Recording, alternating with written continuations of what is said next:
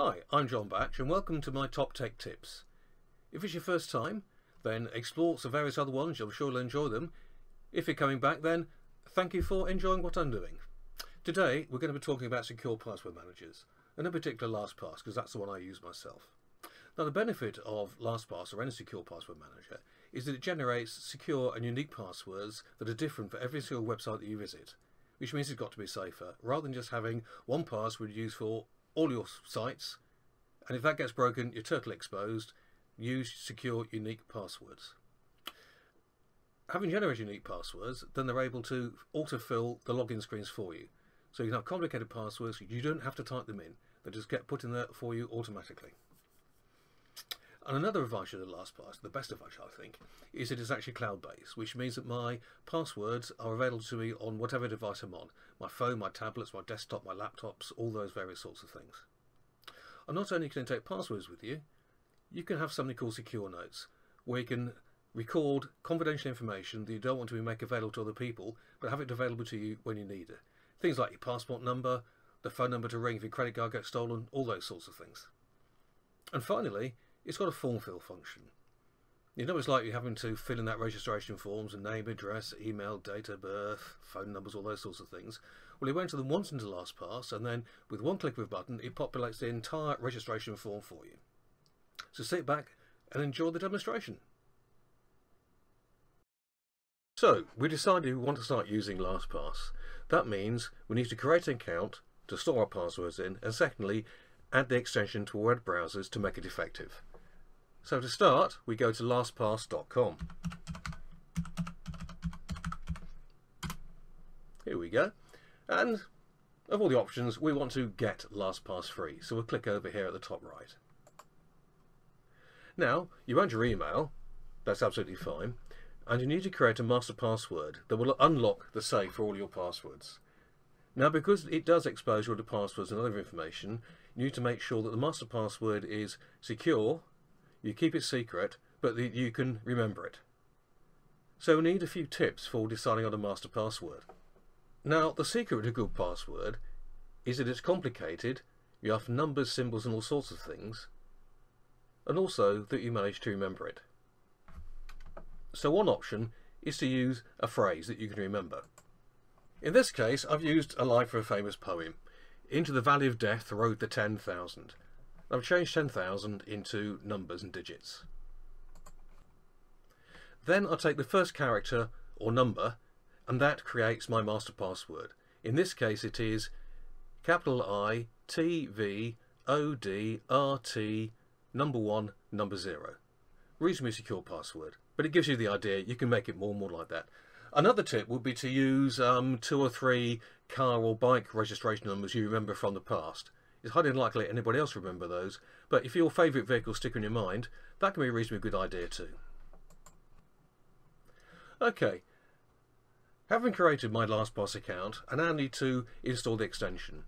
Now it varies between Chrome, Firefox and Edge, but we're using Edge as an example. The same principle applies to other browsers. So in this case, we're going to go, click on the right, go to Extensions, get extensions from Microsoft Edge, and we'll just type in Lastpass. And at the bottom we see Lastpass Free Password Manager. Now to the left, you can see a red square with 3 dots. That is the Lastpass icon, and it's quite important you make sure it's there when you download the extension. So we'll just click Free Password Manager and get.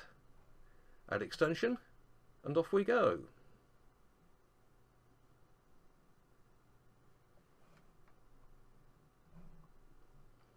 And now we can see that Lastpass has been added up here. It's alright. Now, it's black with white dots. That means we're not logged in. So if I click on it, I can then put in my email address.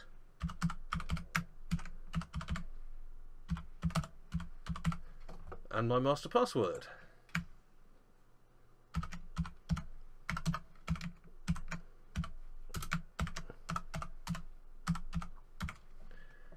Log in.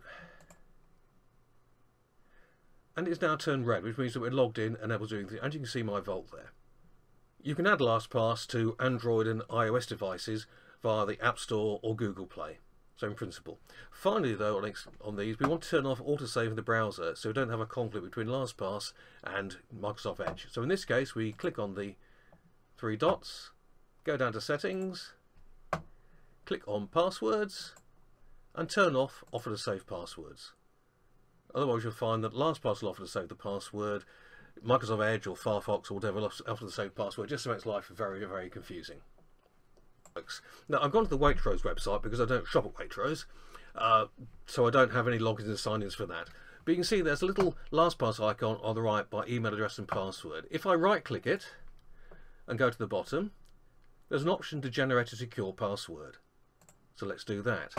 Now we can vary the password length to make it nice and secure. Remember, you don't have to type this in, so making it reasonably long is quite a good idea.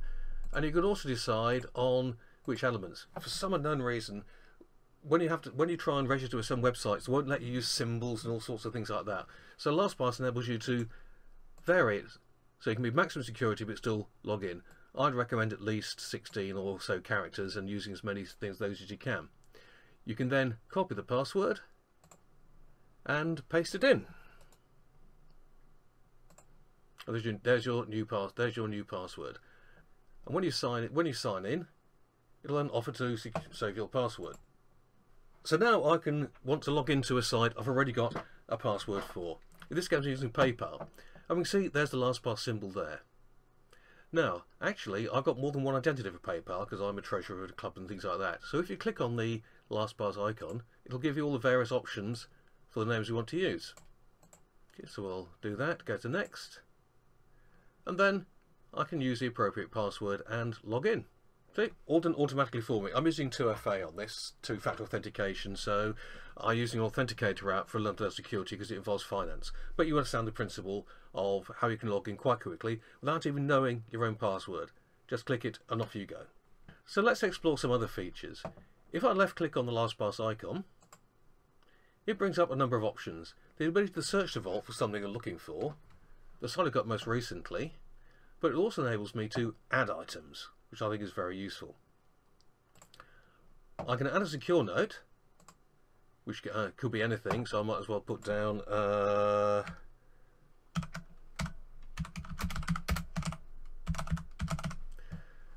that could be your passport number, phone numbers for when you lose your bank cards, things like that. Anything you need to keep secure and available to you, but you don't want to have an insecure setting on your phone or your computer or your tablet.